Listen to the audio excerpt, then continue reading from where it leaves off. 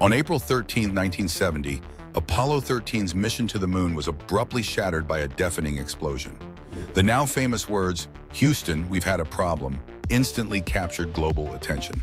Three astronauts, Jim Lovell, Jack Swigert, and Fred Hayes, found themselves stranded more than 200,000 miles from Earth, their lives hanging by a thread.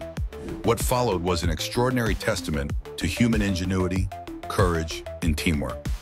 The crew battled plummeting oxygen levels, freezing temperatures, and critical power shortages. Meanwhile, back on Earth, NASA's engineers worked tirelessly, racing against the clock to devise solutions using only the limited tools available aboard the spacecraft. Their most remarkable feat was improvising a way to fit a square carbon dioxide filter into a round hole, employing duct tape, plastic bags, and sheer determination. Every decision was a calculated risk, every fix a leap of faith.